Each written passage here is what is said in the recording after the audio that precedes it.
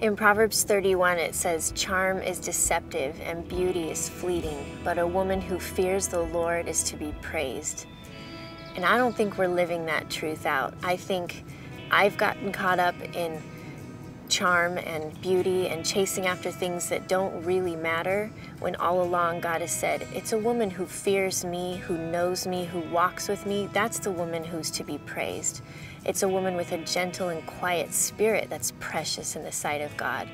And I have to ask myself, do I have a gentle and quiet spirit? Is that what I'm seeking after, or am I getting caught up in the things of this world? Am I getting distracted by things that are not meaningful and are not true?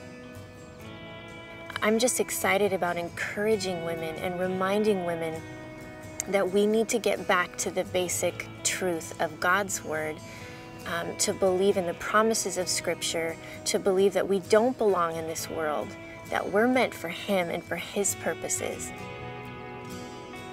I'm really excited about this video series.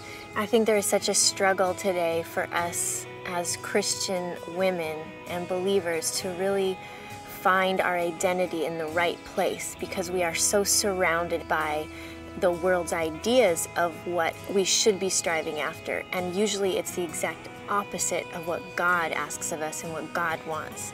And so I'm just excited about loving women through this and kind of coming along on this journey with them and sharing just the few things that God has taught me and shown me, because we need that. We need one another in our walk, and God wants us to encourage one another daily.